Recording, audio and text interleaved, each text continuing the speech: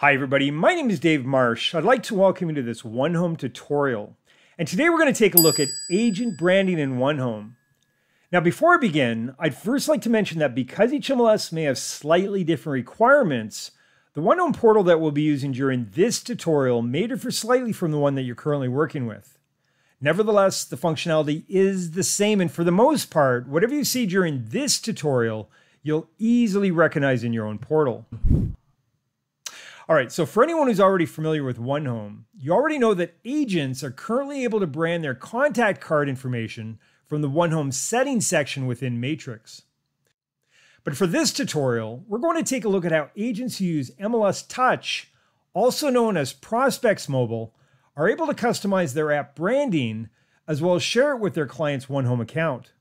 And again, because this feature can only be configured through the MLS Touch Prospects app, only agents who are currently subscribed to this service are able to access this functionality.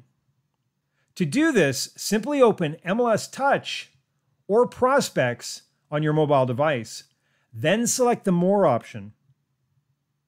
And from here, we're going to select Brand and Share to access all of our branding customization options. And we'll begin by choosing from a collection of popular brand presets.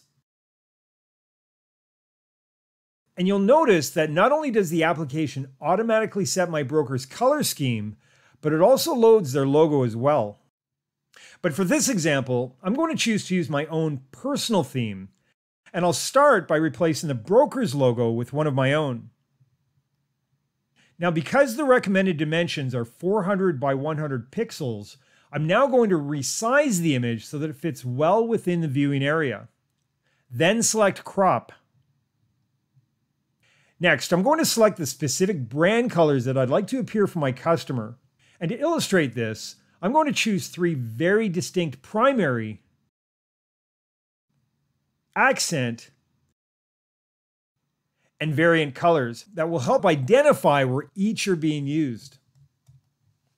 All right, and finally, to preview how our branding will appear in both MLS Touch, Prospects Mobile, and our client's OneHome account, simply select the Preview button, then choose the layout that you'd like to view.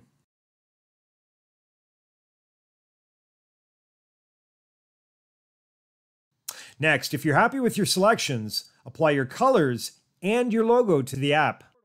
And what your clients will see when accessing their portal are the exact same settings in both the OneHome header and their contact card.